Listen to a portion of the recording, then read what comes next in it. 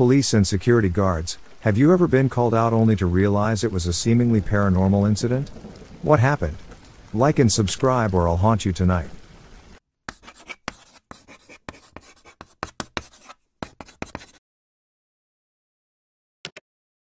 Unarmed security for a residential building here. My site has a rooftop pool and it's really one of the only major things the management gets anal about when it's supposed to be closed. On a chilly night not too long ago, I was posted up in the rooftop stairwell staying warm when I hear a crescendoing fit of laughter that goes to the point where the laugher is gasping and choking.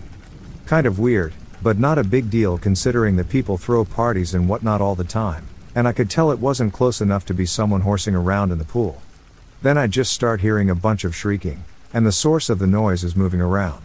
At this point, I step out, and I realize it's coming from the rooftop itself, locked up and only accessible by non-security by scaling a concrete wall. The noise stops and I try to start zeroing from where exactly on this dark, slippery, cold-ass roof the noises were coming from. Then I see some footprints on the roof that were not there before. Barefoot prints with no heel print, tiptoeing. Footprints that are dirtier than the surface of the roof itself. Nope, my way right back inside. Because it was an hour before clock out, I'd much rather have something paranormal than a meth head on the roof running around with no shoes. Marine stationed in Japan back in 2010 to 2012. I was military police. One night around 2 to 3 a.m., we hear over the radio, any units seeing the light over the water south? It was a Marine air station based on the southern tip of Japan. We had no flights coming in or going out that night. Everyone knew there shouldn't be a light flying over the waters. So about 3 patrol cars met up at the airfield where there was a way better view. Sure enough, there's a light sitting out over the water blinking slowly off and on. Some guys tried to say it was a star, so we had traffic control cameras from dispatch zoom in on it. Turns out it was slowly moving out of the cameras. So while by eye we couldn't tell it was moving, the cameras picked it up. We sat there kind of amazed for an hour before it went away. As we were getting back into the squad car, I took a last look at the night sky and saw a small light dart behind some clouds in a movement that didn't make sense. I didn't tell the other guys, just thought there's no way they would believe me. Months later, I was running on the sea wall and stopped to lay down and catch my breath.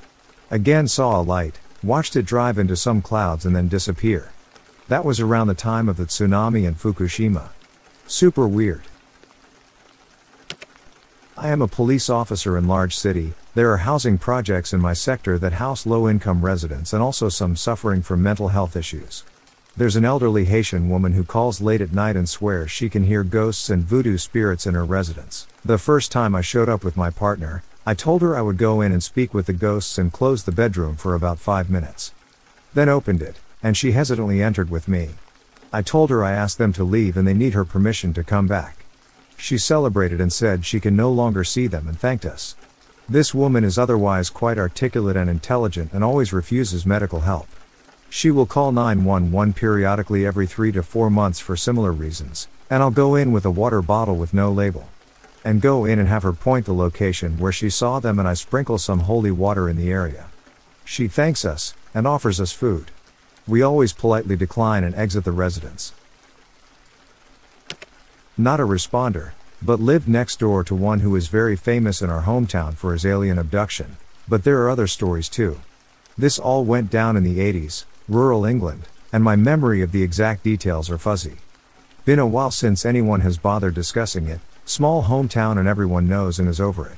The alien abduction story is that he was on the way back from a call out, saw some odd lights on the road ahead and had to stop, a one-track road. He went to investigate the lights as any good police officer does, and next thing he knows it's a half hour later and he's back in his car seat, car facing the other way, some odd substance on him, no lights to be seen. The police dispatch also confirmed that his radio frequency just disappeared for that half hour. The substance was tested and didn't match any known profile. I really have no idea what that really means or what tests were. At around the same time, this officer and some others were called out by a farmer whose cows had disappeared. Yes, very stereotypical cows in a tractor beam story. But the farmer reported them missing, multiple police show up, gate is locked and no cows. They all decide to drive around looking for the cows. The paranormal magnet officer reports that thing where you keep trying to drive somewhere, but always end up back where you were when it shouldn't be possible on his route, but they all convene back at the field at the end of shift. The cows are back, though none of the officers found them and nobody called in to find them. And remember, paranormal officer has seemingly been driving past the field on a loop all night. The farmer was also unaware when they called to ask him. Totally sounds like the farmer pulled a prank, except it was raining that night and there was loads of wet mud building at the edge of the field where the gate is, and not footprints or hoof prints, and the cows were dry too. The last story I have the vaguest recollection of. I think it happened some years earlier and the paranormal officer was called to the discovery site.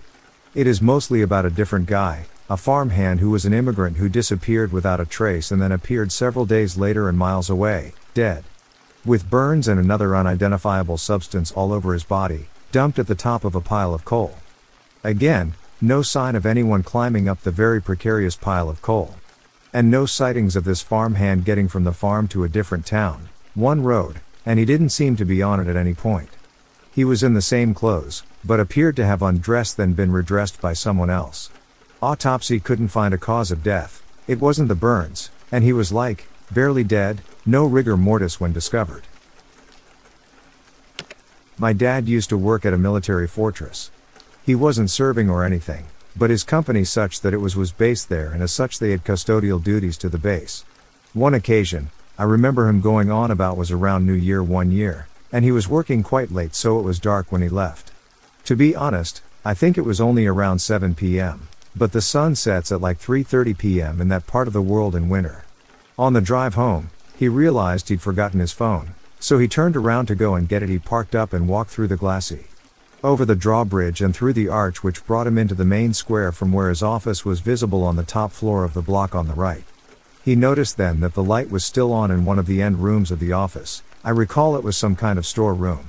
It was odd, he thought, because he'd been the last one out and had locked up, so his first thought was that he'd locked someone in. When he got up there though, the lights were all off and nobody was about. He received his phone in quick order and left in a little more than a hurry.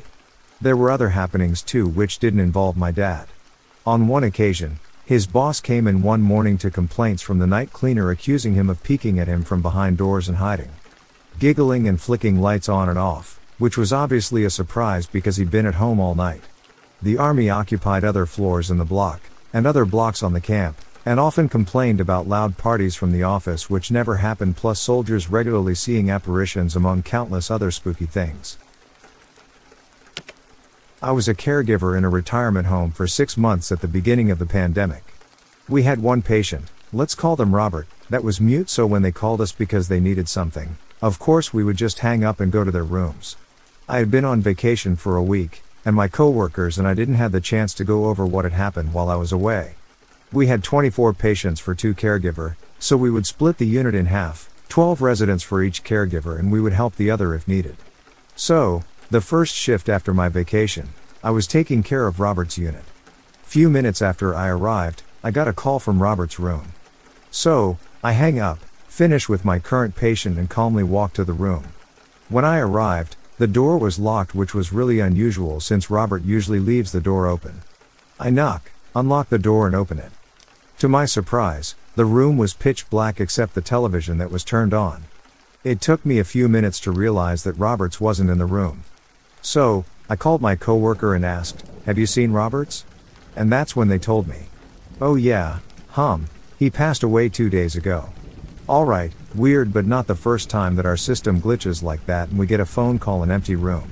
I go on with my shift, like nothing happened. I had left the door open. When I was helping another patient walk to the kitchen, when we passed Robert's room, they said, "Hi Robert, I thought you were at the hospital, welcome back." I was 100% convinced that the room was haunted now. We would get a call from that room a few times a week until Roberts was buried, and after that, nothing else happened in that room. We've also had another patient calling us because there was Mike sitting in his chair every night. Mike was the name of the patient that passed away in that room. They had never met. I worked as private security for a hotel under construction in 2019. My shift was from 6 p.m. to 6 a.m. I was a level 1 guard, so I couldn't carry anything beside a flashlight. Of course, I didn't adhere to that rule.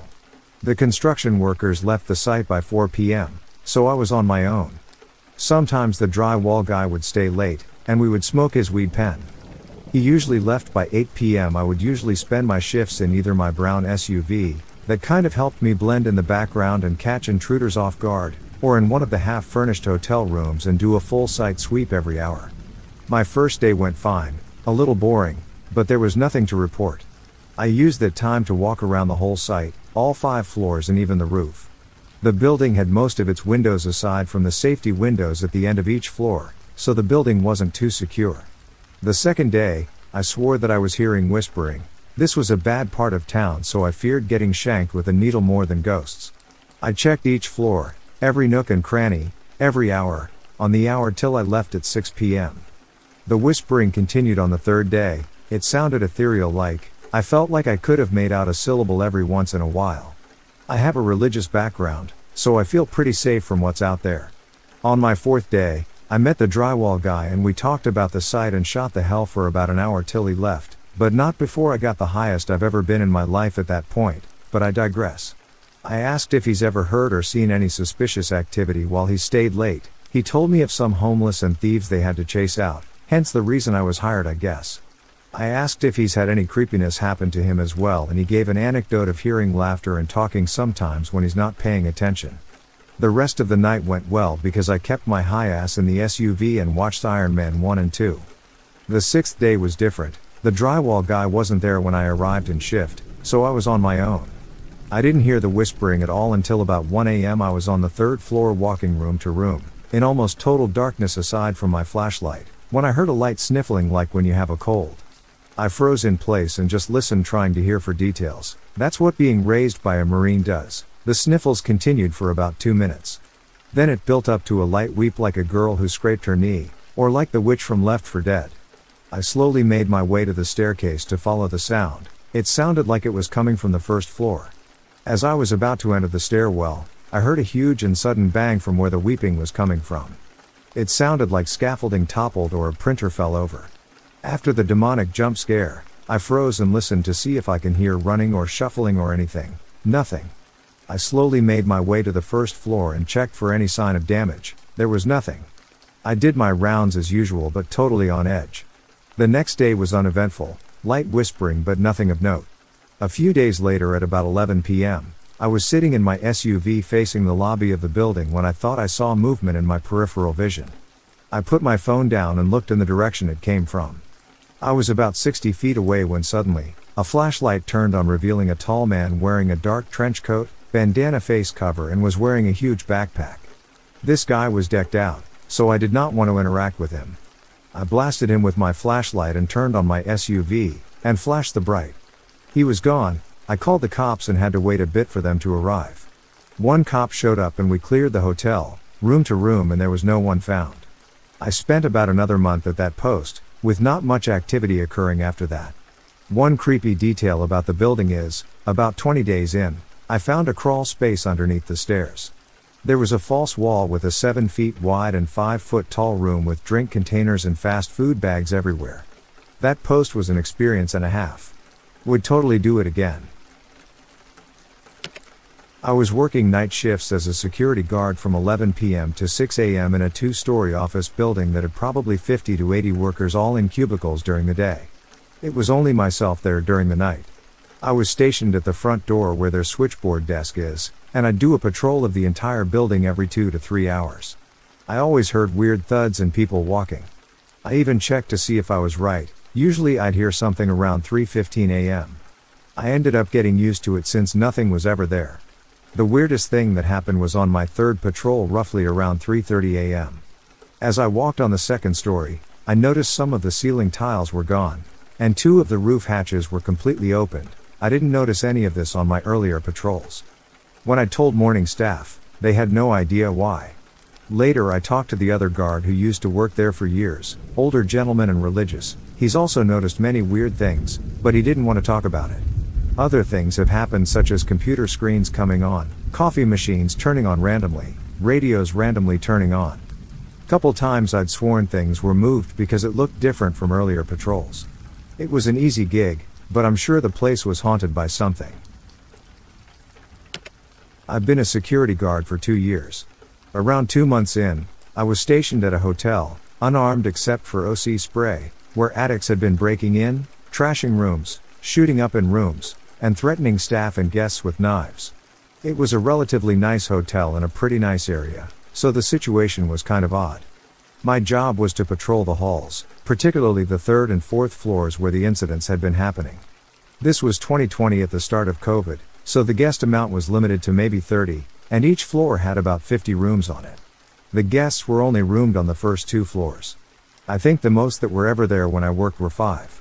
The hotel was shaped like a bird with a straight center strip about 50 feet long, then both hallway wings would angle back and were maybe half a football field long each. These were some long-ass hallways. It began with a room light being on every single time I arrived. There was one guy who ran the overnight front desk and one custodian who left when I got there around 10 p.m. Each one assured me that absolutely no one went up to the 3rd or 4th floor to clean or do anything. Not guests, not staff, just the addicts, but there hadn't been an incident since our company was stationed there.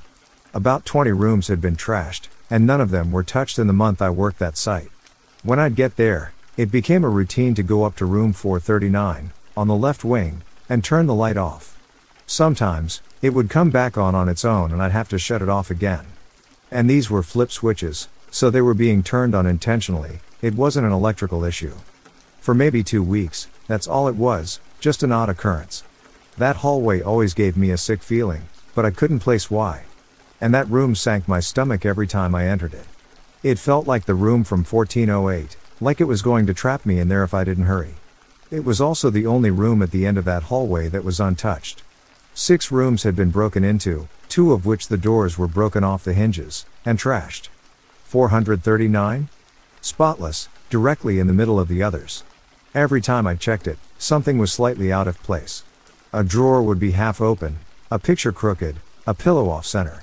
Didn't matter that I fixed it each time, another thing would change. My 3rd week there is when it got worse. I went to turn the light off as always, and then after clearing the other floors went for my usual patrol outside. On the sidewalk at the base of the building under where 439 was, a rabbit hopped out from a bush directly in front of me, looked up at 439, then hopped away. I took it as just a cool little experience until it began happening every single time I walked the lap around the hotel, which I did every hour. I started to get the feeling that it was attempting to send me some kind of message, but I, despite being a pretty open believer of the supernatural, didn't want to believe the sick feeling I got from 439, so I brushed it off. Later that week, I was walking the floor of 439 when my flashlight began to strobe. It got worse the closer I got to the room, and upon unlocking the door and crossing the barrier to the room, the flashlight died, leaving me staring into the pitch black of this room that sickened me to my core. I closed the door and went down to talk about it with the front desk clerk as we discussed supernatural occurrences the previous few weeks after the light became a constant issue, and he was determined to see this for himself. He locked the front door and followed me up to the room. I thought to myself the whole way up, great, now it's gonna work and I'm gonna look like a paranoid crazy guy. I kid you not, several steps down the hall my flashlight began to strobe and got worse as we got closer. I unlocked the door and put my hand over the barrier into the room, and the light died instantly. He started freaking out and turned the light on in the room and wanted to look around. He told me he felt sick just being in the room, which is something I hadn't mentioned to him that I feel every time I've gone in that room. He decided he wanted to get out of there as soon as possible, and said he'd see me later. The night went on and around 4 a.m., I went into that room one final time and said, "Look, I'm done coming in here. I don't know what kind of evil stuff is in here, but leave me the hell alone and go back to where you came from." That was a mistake. Maybe 10 feet down the hall was the emergency staircase, which I always took back down to the first floor. 2 steps down the stairs, I heard the door to 439 open and slam and loud footsteps stomping towards me. As I turned, the stairwell door opened, and 3 final footsteps thundered towards me, then stopped. All I saw was the stairwell door slowly close as I stumbled down the next few steps in an absolute panic. I told the desk clerk what happened, and for the final week of our contract, I didn't even go down that wing of the 4th floor, and half the time, I didn't even go to that floor at all.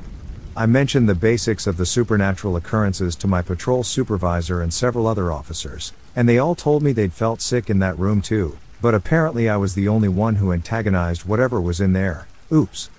I have no idea what happened, but despite having had several supernatural occurrences in my life, that one was by far the most terrifying towards the end. I haven't been to that hotel since, and I'd like to keep it that way. I had just finished my initial military training, basic, 8, a few other classes, and got sent to my first duty station. My unit was at NTC for pre-deployment training, so I met up with the rear echelon. I get issued my room and spent 3 very disturbed days and nights in the barracks with weird stuff happening, like gear not where I left it, locked drawers being opened, the microwave turning on by itself, stuff like that. My roommate, who I knew throughout training, showed up on the 4th day, and I told him something along the lines of, "Watch your stuff, someone's been messing with my stuff and I don't know who." So the 4th night comes around and myself and my roommate secure our room and gear and go to bed. Gotta be up at 5:30 for PT, so it's an early night. We lock all our stuff and go to bed. I woke up around 1 a.m. cause my blanket had fallen to the ground, and I was cold, which was weird cause we were in the south in summer, so it's always hot. I hop down to get my blanket and I notice my armoire is open, so I open the lock, close it, lock it, and get back to bed. I fell back asleep pretty easy, but I woke up again at about 2:30 and all my stuff and my roommate's stuff is thrown around the room. I wake up my roommate and he's pissed cause someone is messing with us and can't figure out who it is.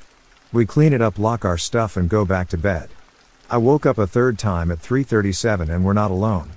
I can hear my roommate snoring, so I know it's not him. I sat up and saw someone in the little kitchenette area with the fridge open looking in it. I was freezing again. I was about to say something as the soldier turned around. My eyes had a moment to adjust to the bright light, and then I started recognizing gear like the L-shaped flashlight on his shoulder, his Alice pack with magazine holders and canteens, boots and fatigues. This dude was combat ready. As my eyes reached his face, he turned a bit and I could see it. Half his head and helmet were gone, blown off by the looks of it. I'm so scared at this point. He closed the fridge, walked across the room keeping his bright green eyes on, opened my front door and walked out. As he exited, he turned back around and said to me, "Be safe." I didn't sleep the rest of the night. I didn't wake my roommate up. I just sat up in bed for about 2 hours till I had to get ready for PT.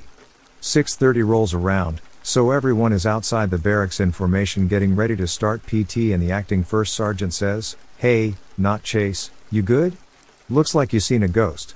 I replied with, "Negative, I'm fine, First Sergeant, good to go." About halfway through PT, he comes up to me and asks me what's wrong, because I'm visibly shaken up. I told him I was fine, just couldn't sleep last night. A few others asked if I was okay and I just lied and said I was fine. I really wasn't and they could see that, but they let me be. After PT ended, the acting First Sergeant pulled me to the side and told me to speak freely, openly, and with all confidentiality and off the record. What is wrong? I told him that if I told him what happened, he would think I'm just crazy. He assured me it was off record and once again said, "Talk to me, you seriously look like you've seen a ghost." That got an awkward chuckle out of me and I began to tell him my story, and when I got to the part about his head, the acting First Sergeant lost his mind. "Who the hell put you up to this? This is not funny," etc. He smoked me for about 30 minutes, made me do push-ups, mountain climbers, stuff like that, all while yelling at me that I'm a piece of shit. Finally, after about 30 minutes of that, he says, "Look at me in the eye, and swear on everything that you love that you're not lying to me." I told him I was not lying, it happened. So he says, "Follow me," so I do. We get to the command office, which I had never been in, and they were obviously locked. He takes me behind 3 locked doors and 3 rooms I had never stepped foot in, and when he opened the last door, I saw it. It gave me chills, it still gives me chills, but plain as day, there's the soldier's portrait behind the commander's desk. I froze and said, "That's him." Acting First Sergeant, the guy who assigned me that room, told me who it was. He was a corporal in the unit on my unit's first deployment to Iraq, and he died in an IED attack that took off part of his head. I was the first soldier to be assigned that room since it belonged to the deceased corporal. He forgave me and I forgave him, and he told me some stories about who this guy was. I deployed with that unit just a couple months later and spent 12 months fighting in that place. I nearly died I don't know how many times. My vehicle got hit with IEDs and rockets, and it always made me think of that corporal. I survived more things than most people can image, and I always felt like that corporal was keeping an eye out for me. Not everyone in my unit was as lucky as me. 3 from my company didn't get to come home.